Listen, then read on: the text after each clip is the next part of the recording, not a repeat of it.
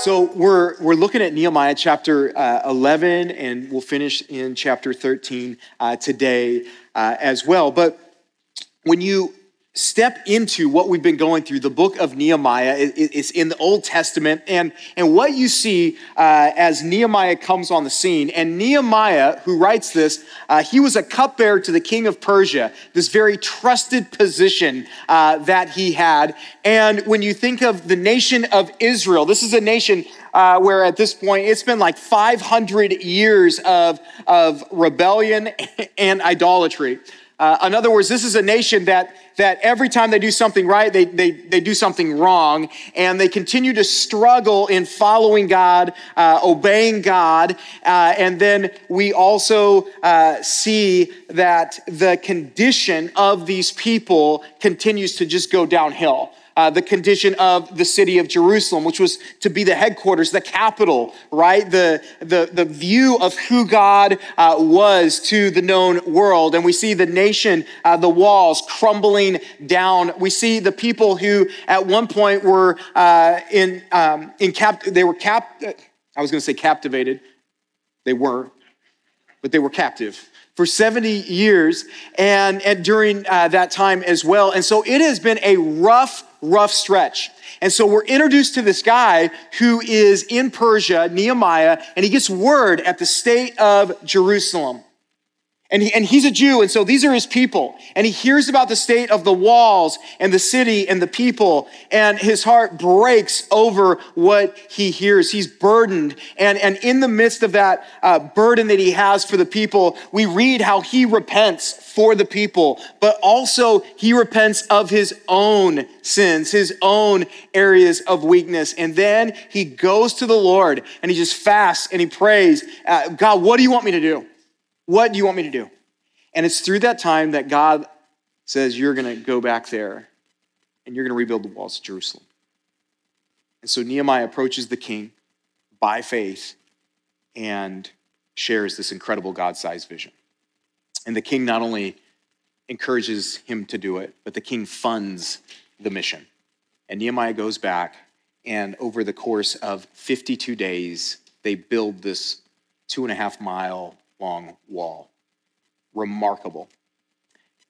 And last week we looked at chapters 8 through 10, and we saw how not only did the people that surrounded the nation of Israel marvel and go, oh my goodness, only God could have done that. But then we saw how the people themselves in Israel go, only God could have done this. And in chapters 8 through 10, we see revival take place.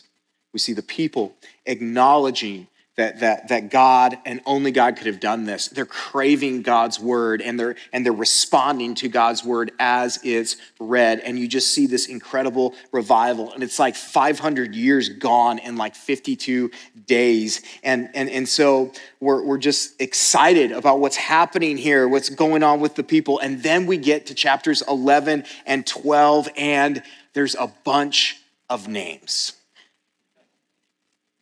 Almost 2 full chapters of names that I'm sure later today you are going to read.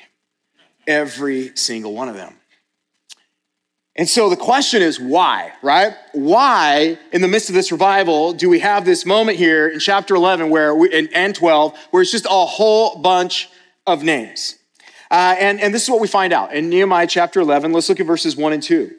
It says, now the leaders of the people lived in Jerusalem, and the rest of the people cast lots to bring 1 out of 10 to live in Jerusalem, the holy city, while 9 out of 10 remained in the other towns. And the people blessed all the men who willingly offered to live in Jerusalem. Okay, so what we see is the walls are finished, right? The gates of Jerusalem are restored. But what was important was that then the people would move back into the city and repopulate the city. The problem is nobody wanted to do that, right? So they build this amazing wall, right? Like they're celebrating, revival's taking place, and then they're like, okay, so who's gonna live here? Are you going to live there? They're going to live there. No one wanted to live there. And so here they are at this place, and they're like, people have to live here. Like the city has to be repopulated. We have to have people living here, functioning and thriving in this society. Guys, this is the glory of God, the image, the view to all of these other nations. And so nobody volunteers at that moment. So Nehemiah is like, all right, we're going to draw straws. And whoever's got the shortest straw, you're moving into the city, right? And literally, he instead of like a tithe of money, they tithe the people. A tenth of all the people in the surrounding villages are told, you're moving in, right? So they're starting to repopulate the city. But what I love here is in chapter 2, we see highlighted that there are these people who chose to move back into the city.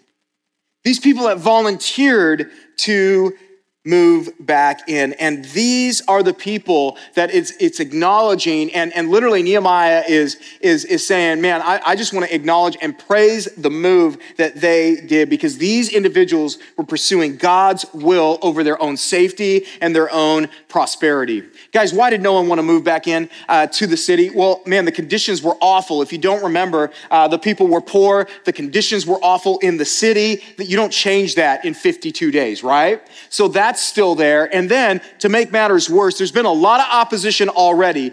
And so if any opposing army is going to come into that region, where do you think they're going to attack? The city.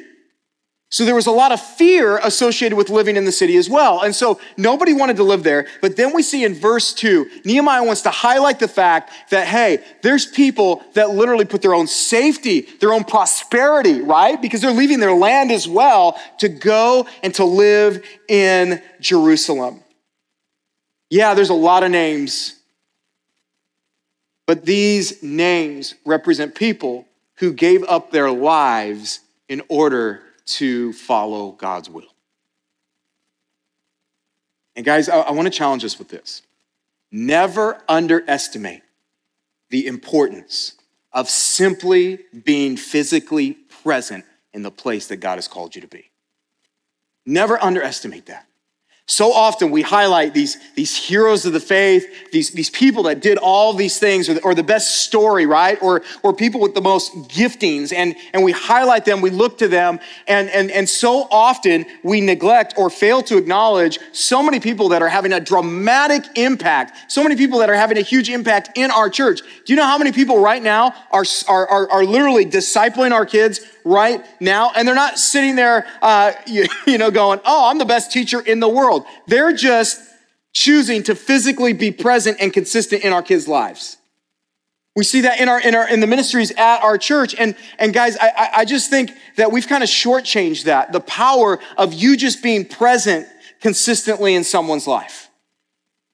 And knowing that if God's called you to be there, he's going to make a difference as you follow him and are obedient in that. And for some of you that maybe you're like, man, I'm just not seeing the reward or the payoff of just being faithful, of being present. Maybe it's even your kids. Maybe it's in a ministry. Maybe it's at work. Maybe it's with a friend. And you're just like, man, I'm going to be in their life. You guys, hold on tight. God is using you. God's using you. And so you think about going to a war memorial, and if you go to a war memorial, you'll see a list of names, right? A whole bunch of names. And you guys, those names are there, and you could be, man, there's a lot of names here, but those names have meaning, don't they? And so he's listing these names, but these are people who were really, really important. And so in chapter 11, verses 3 through 24, he highlights these people that moved into the city of Jerusalem. Then we see in verses 25 through 36 of chapter 11, those in the surrounding villages. And then in chapter 12, verses 1 through 26, you see these priests and these Levites, some of whom left other countries to come back and to volunteer to live there, to serve the people spiritually. And you just see throughout this incredible respect given to the names on this list. Words like valiant men, men of valor, mighty men of valor are all words you see. You also see in here how the king of Persia himself in chapter 11, verse 23, he helps support the ministry that was going to happen financially at the temple. But then we get to chapter 12, verse At verse 27, we get to the dedication of the walls, right? Let's celebrate. And in verse 27, it says, and at the dedication of the wall of Jerusalem, they sought the Levites in all their places to bring them to Jerusalem to celebrate the dedication with gladness, with thanksgivings, and with singing, with cymbals, harps, and lyres. And the sons of the singers gathered together from the districts surrounding Jerusalem and from the village of the Netophathites, and also from Beth Gilgal and from the region of Geba and Asmapheth, for the singers had built for themselves villages around Jerusalem. And the priests and the Levites purified themselves, and they purified the people and the gates of the wall. Then I brought the leaders of Judah up onto the wall and appointed two great choirs that gave thanks. One went to the south on the wall to the dung gate. And then in verse 38, it says, and the other choir of those who gave thanks went to the north, and I followed them with half of the people on the wall above the towers of the ovens to the broad wall. And then in verse 40, he says, so both choirs of those who gave thanks stood in the house of God, and I and half of the officials with me. And then in 43, it says, and they offered great sacrifices that day and rejoiced, for God had made them rejoice with great joy. The women and children also rejoiced, and the joy of Jerusalem was heard far away. Okay, so they all gather together, right? The wall's been completed. The people are excited. They acknowledge only God could have done this. People are now moving back into the city, and they go, let's dedicate these walls, this city, to the Lord. And it almost feels like a rededication of the nation as well. The city is back. And so they send for these Levites that were ministering in all these local villages around Jerusalem. They literally like, hey, everybody's gathered. You got to come. You guys are gifted. You're singers, right? You're musicians. We're going to come together and we're going to dedicate the walls of Jerusalem. We're going to have this massive worship service. And we see that they purify themselves first. These priests, these spiritual leaders, they purify themselves. They purify the gates and the walls. And what they were doing there before they worshiped was they were getting their hearts and their minds and their lives right with Christ before they worshiped. And there's something about that I just love. I think for many of us, when we go into a time of worship, oftentimes, if there's something in my life that's off, that's not right, there's maybe a sin issue there, I find it difficult to fully engage with worship. Do you? And sometimes it's like, I don't even know what it is. But I'm just struggling fully engaging. And sometimes as we're singing in worship here, I'll just get caught up and I'll just start focusing on these words that we're saying to God. And I'll just be like, man, does that really reflect what's going on in my heart? And you guys, when it doesn't, I struggle worshiping. I struggle engaging with God. And so I love how worship, you guys, like really nothing else, worship confronts you with where you're at with God.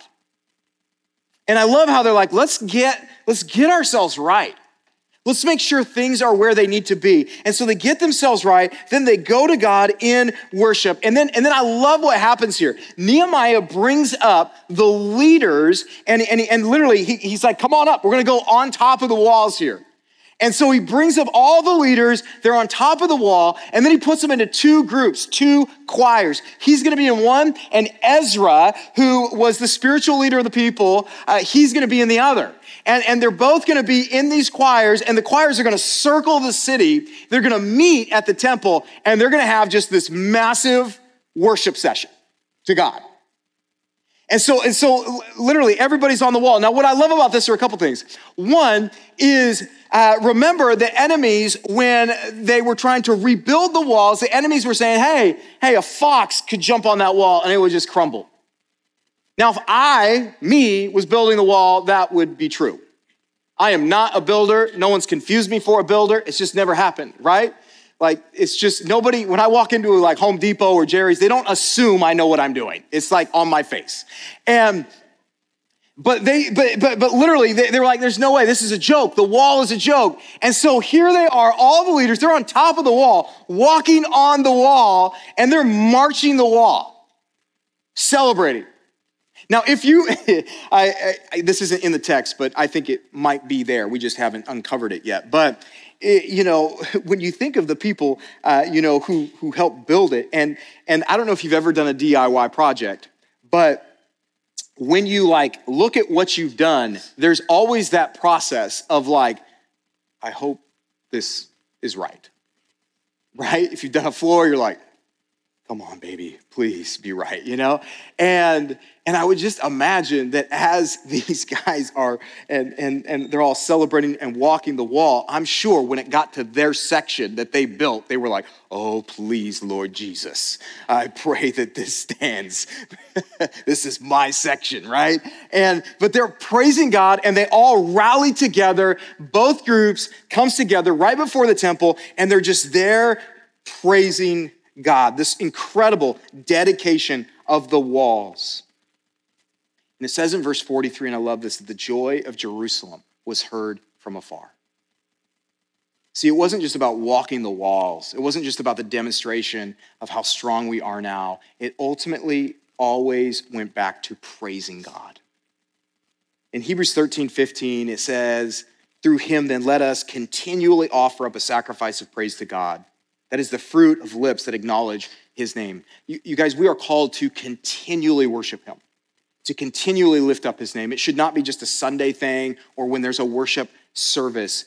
This should be a daily part of our lives. And we see this nation is just going off here, excited, worshiping God. And then in 44, it says this, on that day, men were appointed over the storerooms, the contributions, the first fruits, and the tithes to gather into them the portions required by the law for the priests and for the Levites, according to the fields of the towns. For Judah rejoiced over the priests and the Levites who ministered.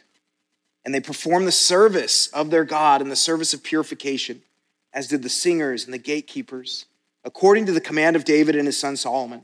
For long ago, in the days of David and Asaph, there were directors of the singers, and there were songs of praise and thanksgiving to God. And all Israel, in the days of Zerubbabel and in the days of Nehemiah, gave the daily portions for the singers and the gatekeepers, and they set apart that which was for the Levites, and the Levites set apart that which is for the sons of Aaron. Now, if you're new, you're just sitting there going, what is going on? We're reading a lot of names. Bring me up to speed. Okay, so here's what Nehemiah is doing. They have just dedicated, they've celebrated and sung and cried out to the Lord and said, God, only you could do this. This is yours. This is built for your purposes. But then what Nehemiah does here is he makes sure that this emotion that's happening, this incredible emotion, turns into faithfulness.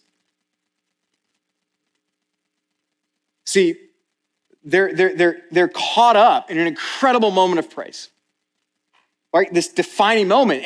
And Nehemiah in this is concerned about what? The continued obedience moving forward. Right? Nehemiah's vision was never to start this, never to have this become like a movement or just a fad that came and then went. No, he's establishing a new way of life moving forward for these people. And so as he continues, he literally says, what are the things that are needed to sustain this? What does it take to sustain what God is doing right now? And guys, you can all connect and relate to this because there's so many times where we have this powerful moment, right? Where we're there to celebrate something. I mean, you think of like a marriage ceremony, right? And I've had the privilege to do a lot of marriage ceremonies, and all of them, I don't look back at any of them and go, oh, that was kind of garbage.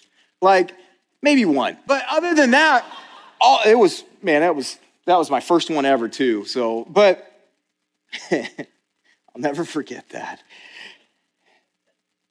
But it's a beautiful thing. You go and everybody celebrates, right? I've seen a ton of beautiful ceremonies end in horrible marriages. Why? What happened? Right? Well, something changed from that incredible celebration, right? Some things changed. Some covenants that were said were broken. Right? Some things that felt right in the moment when everything was great and I'm in love, all of a sudden now the things that were required for faithfulness, for obedience to happen, for it to be honored, stop happening. And guys, that's the same thing that happens in our relationship with God. And so we have to ask, what will help sustain what God is doing in your life? What will help sustain it?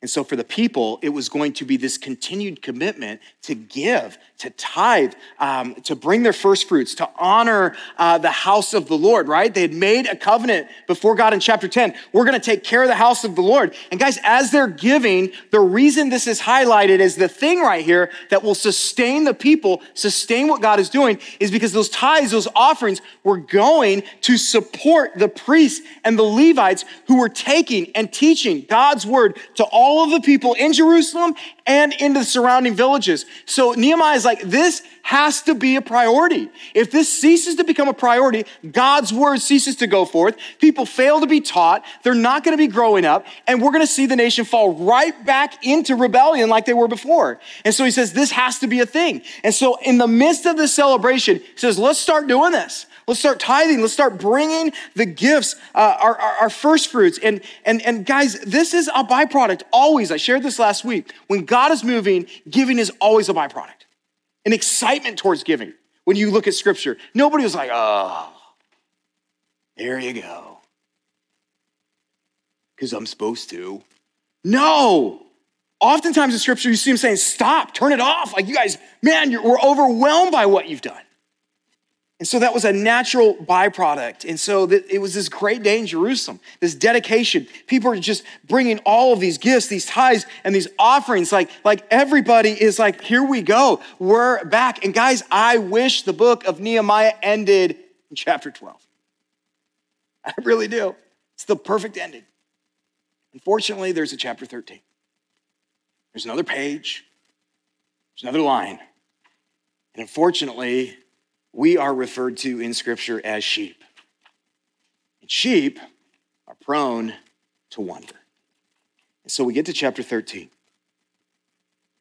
chapter 13, verses 1 through 3, it says this. And as we read this, you're going to be a little confused because what it does is it brings us to an event that wasn't the next event, right? It brings us to an event that happened sometime later.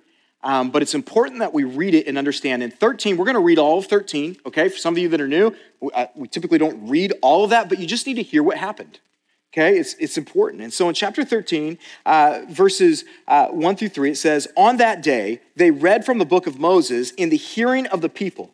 And in it was found written that no Ammonite or Moabite should ever enter the assembly of God, for they did not meet the people of Israel with bread and water, but hired Balaam against them to curse them. Yet our God turned the curse into a blessing. As soon as the people heard the law, they separated from Israel all those of foreign descent. Okay, so when we were going through chapter 10 last week, in chapter 10, the nation of Israel, as part of this revival, they go, moving forward, we're going to make a covenant with you, God, and we're going to focus on these areas that we've fallen short in. And the areas that they focus on, that they make a promise to God about, one is we are going to stop intermarrying and mixing with nations that are in opposition to God. Nations that were actually into worshiping other gods that had been influencing the nation of Israel through marriage, through just proximity and connection, right? And so the nation of Israel was actually being led into idolatry through these relationships. And so one of the things they said is, God, we're going to stop with that. We're going to cut that off, right? And so they make a decision to do that. They also made a decision in regards to the Sabbath. They said, we're going to honor the Sabbath. This day that the law has asked us to set aside to honor God, we're going to set that aside. And then lastly, we saw that they made this commitment that we are going to make our tithing and our giving a focus. We're not going to neglect that. We're not going to neglect the house of God. But here we are brought into this scene where at some point later, the words of the law are being read, they're listening, and in their midst, they see, wait a second, it's happening again. There's people here that don't believe in God. There's people from other nations that are sitting here in this, what is going on? And they separate as they read this. And we're like, wait, how does this happen right after this worship service, this dedication? And this is what we learn in chapter 13, verses 4 through 9. It says this. Now, before this, like, oh. So before those first couple verses, it says, now before this, Eliashib, the priest, who was appointed over the chambers of the house of our God and who was related to Tobiah, prepared for Tobiah a large chamber where they had previously put the grain offering, the frankincense, the vessels, and the tithes of grain, wine, and oil, which were given by commandment to the Levites, singers, and gatekeepers, and the contributions for the priests. While this was taking place, I was not in Jerusalem. For in the 32nd year of Artaxerxes, king of Babylon, I went to the king, and after some time, I asked leave of the king and came to Jerusalem. And I then discovered the evil that Eliashib had done for Tobiah, preparing for him a chamber in the courts of the house of God. And I was very angry, and I threw all the household furniture of Tobiah out of the chamber. Then I gave orders, and they cleansed the chambers, and I brought back there the vessels of the house of God with the grain offering and the frankincense. Okay, so this is what we need to understand. In chapter 13, between 12 and 13, Nehemiah has served as the governor, as the leader of Jerusalem for 12 years. Okay, so he's been this leader for 12 years. And then, and we know this from chapter 2, he had made a promise. When he asked for permission to go back and rebuild the walls, he made a promise to the king that he would come back. The king said, when are you going to come back? And so Nehemiah is honoring that promise. He goes back to the king between chapters 12 and 13. And we don't know how long he was gone. Could have been a year, could have been longer, right? But as he's gone, we see every major thing that the nation of Israel said, we're going to make a priority to honor God in. Every one of those areas was completely broken when he comes back. So he comes back and he sees that the walls, yes, the walls are still standing, but the lives, the spiritual lives of the people is completely broken down. And we're reminded of this individual who we've heard his name a few other times, named Tobiah the Ammonite. And Tobiah, as if you've been coming throughout this series, Tobiah was one who was a leader in opposition to the people, opposition to the walls being rebuilt, opposition to what God wanted to do there. And so Tobiah has been against it the whole time. Well, here's what's happened. Tobiah, in some way, one of his family members has married into the high priest's family. Which you're like, oh. Not only that, it gets worse. The high priest clears out a room where the tithes, the offerings was to go, and he gives it to Tobiah to live in. Gives it to him as a room. So Nehemiah comes back, right? This is the house of God, right? And he walks in, and all of a sudden, he sees Tobiah has a room in the temple. Now, Nehemiah responds, and guys, as we read in this section moving forward, you're going to be surprised by how Nehemiah responds to some stuff. I'm going to be honest. Some of you are going to be either like horrified, and then some of you are going to be like, that's right. I like Nehemiah. But Nehemiah responds to this. First, he's horrified, and he sees this, and he just starts, he's chucking furniture, right? He's chucking Tobiah's furniture out of the house. And then Tobiah, he's like, you're out, man. And it reminds me of Jesus in Matthew 21, right? When Jesus walks into the courtyard of the temple and he sees these merchants ripping people off, Jesus doesn't walk up to him and go, hey, so you probably shouldn't do that here. Yeah, I'm Jesus. So if you could just pack up and leave, that would be great. And I'll pray for you as you leave. No, Jesus goes off, right? Some of you are like, I don't know what happened. Jesus goes in there and he starts what? Flipping tables. Jesus? Not my Jesus. Yeah. Jesus starts flipping tables. He's got a whip. He's kicking people out. He's throwing them out. He's like, you are not going to defile the house of God. And so Nehemiah, he is going nuts in here. He gets him out and he's like, what is going on? And he reestablishes that the tithe and this room, it needs to be honoring the Lord. And you have defiled all of that. And so he cleans house, and he finds out that not only has the temple been compromised, but we keep reading it. In verse 10, it says, I also found out that the portions of the Levites had not been given to them, so that the Levites and the singers who did the work had fled each to his field. So I confronted the officials and said, why is the house of God forsaken? And I gathered them together and set them in their stations. Then all Judah brought the tithe of the grain, the wine, and oil into the storehouses. And I appointed as treasurers over the storehouses Shelemiah, the priest, Zadok, the scribe, and Pedaiah of the Levites as their assistant, Hanan, the son of Zakur, son of Mattaniah, for they were considered reliable, and their duty was to distribute to their brothers. Remember me, oh my God, concerning this, and do not wipe out my good deeds that I have done for the house of my God and for his service. Okay, so what happened here? Well, not only does he find out that this enemy is occupying the house of God. And by the way, you guys, when you look at this and you go, how in the world could that high priest allow an enemy to occupy the house of God? You need to remember that our bodies are called what? A temple for the Holy Spirit.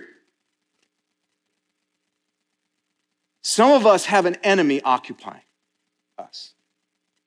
We've allowed enemy occupation, right? Because our bodies are a picture of the temple of the Holy Spirit. And for some of us, we've allowed an enemy to really take residence in our lives. And so he deals with it, but he doesn't just find it's happened there in the temple. What does he find out? He finds out that the Levites and the priests, who are supposed to be taken care of by these tithes and offerings in order to minister to the people, they haven't been receiving any of that. And so they're literally out in the fields taking second and third jobs just trying to survive. And so he sees this, and once again, Nehemiah, he's losing it.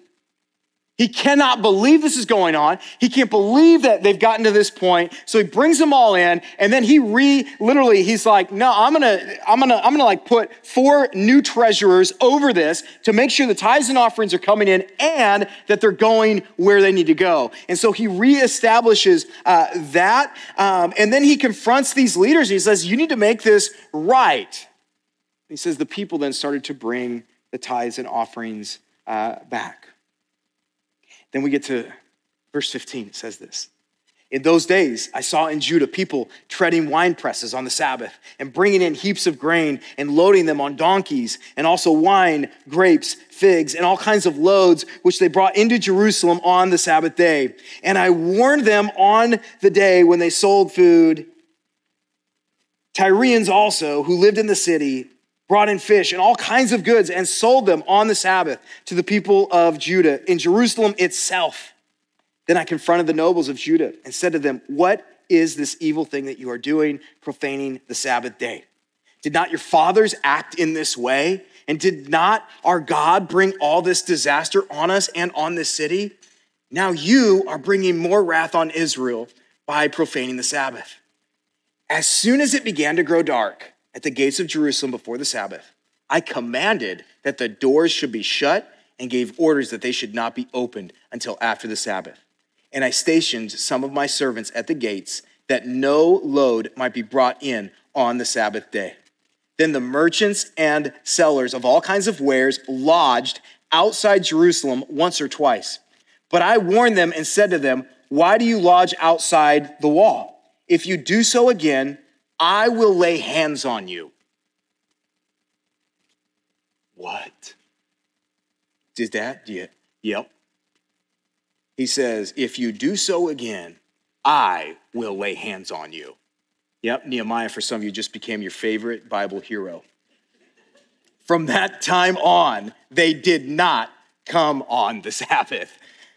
Then I commanded the Levites that they should purify themselves and come and guard the gates to keep the Sabbath day holy. Remember this also in my favor, O my God, and spare me according to the greatness of your steadfast love.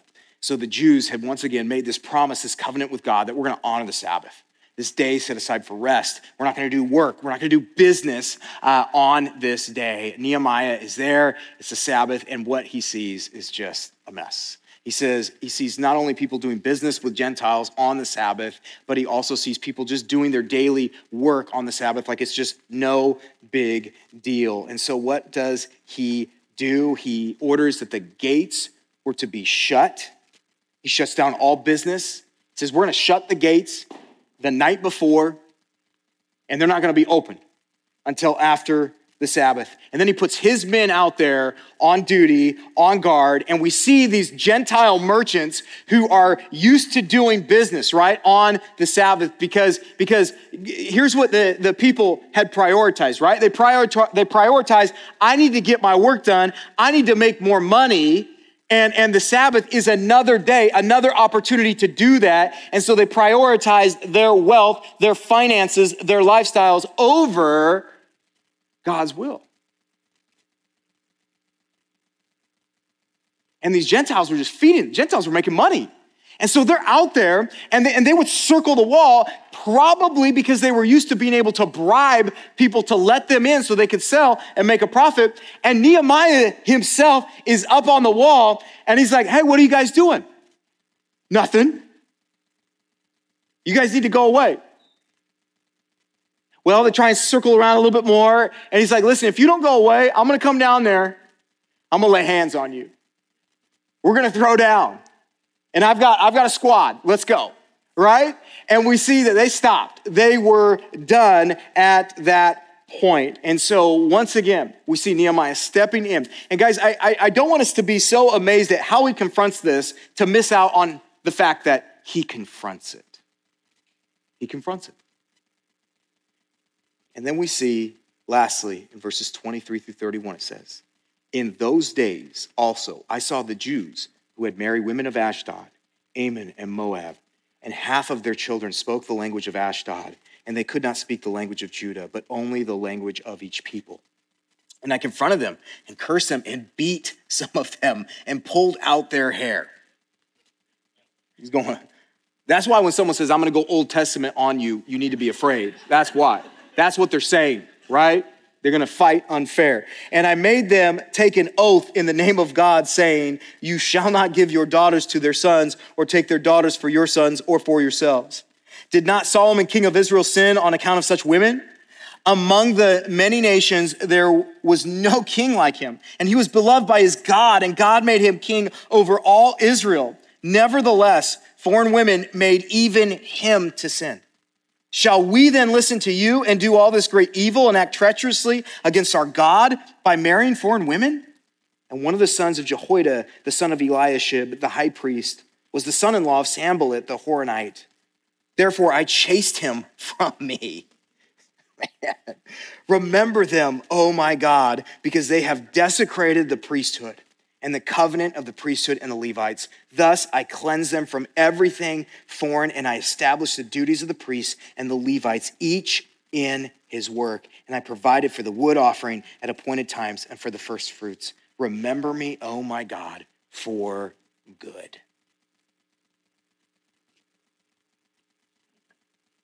Okay, so there's been this compromise, right? In every one of these major areas.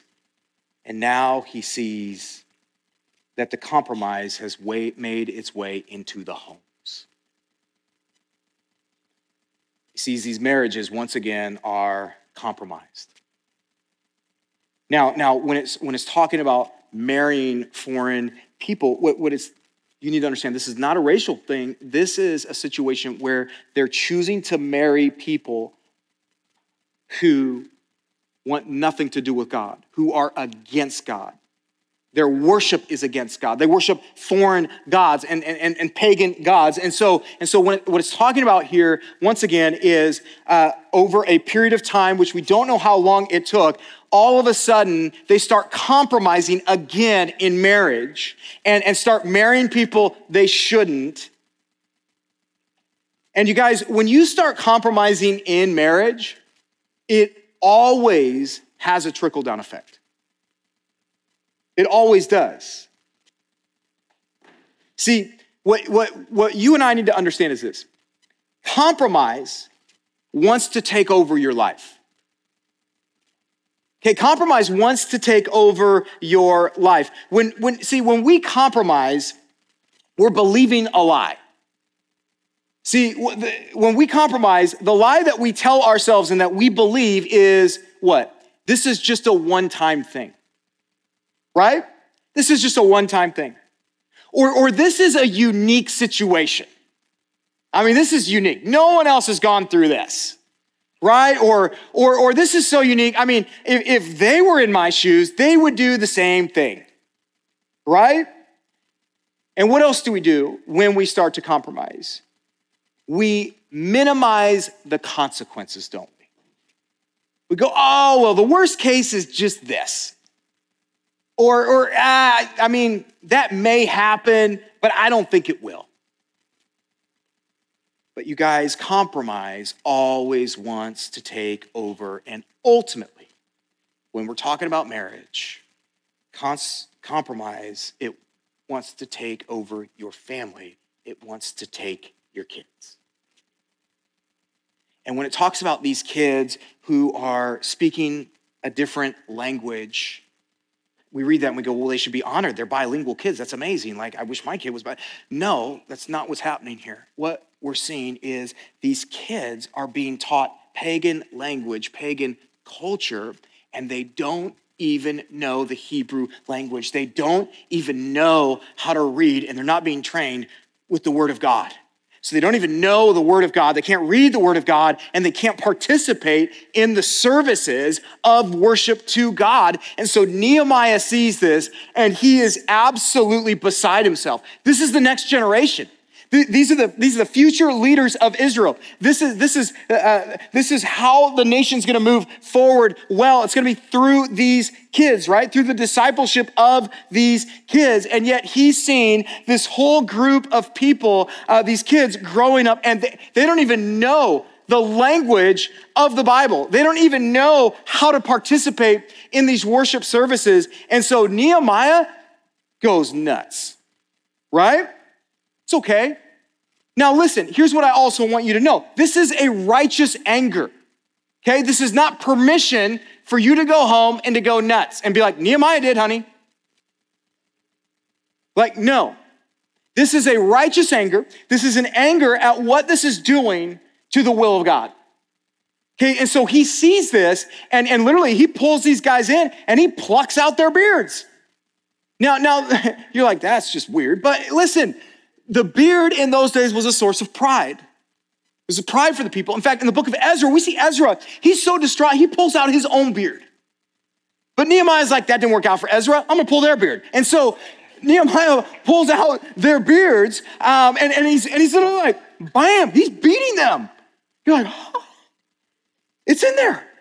He is like, you are not going to do this. We are the set aside people of God. You are destroying the legacy. You're destroying everything that God wants to do moving forward. Stop.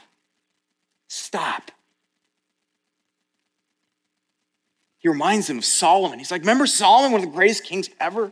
What was his downfall? He's marrying these women that wanted nothing to do with God. And Solomon, who you're not smarter than, fell.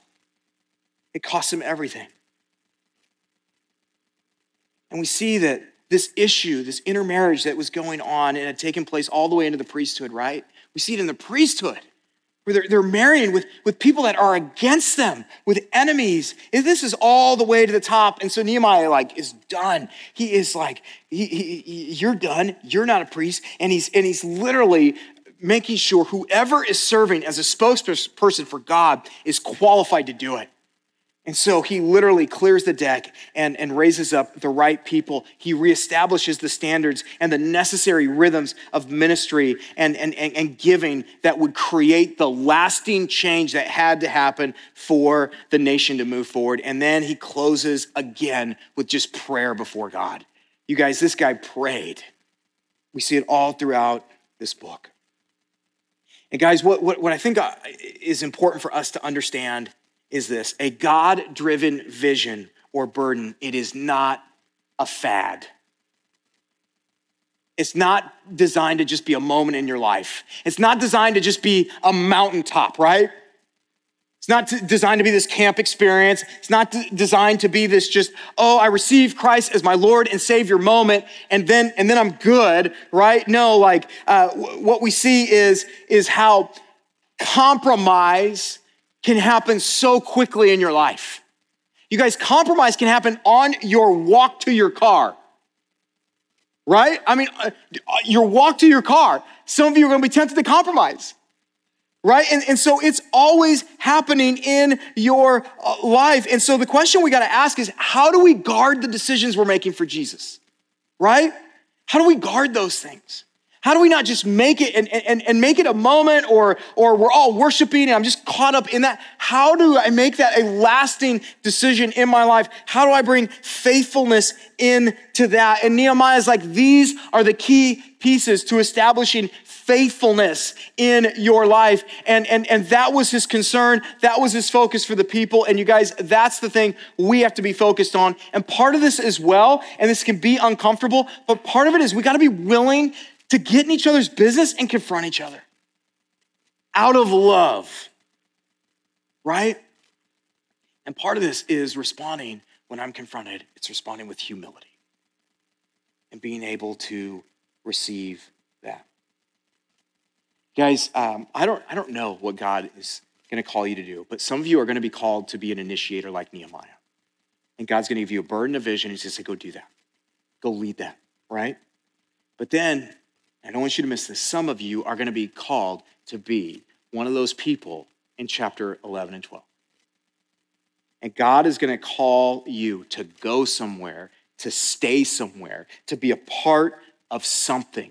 And he's going to say, you just go all in there and you be present and allow me to use you in that.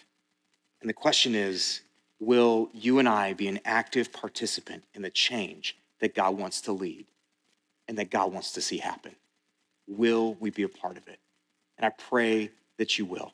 Guys, if you've never made a decision to receive Jesus as your Lord and Savior, I can't stress enough the importance of understanding that Jesus loves you so much that he saw you in this state of separation of sin, and he sent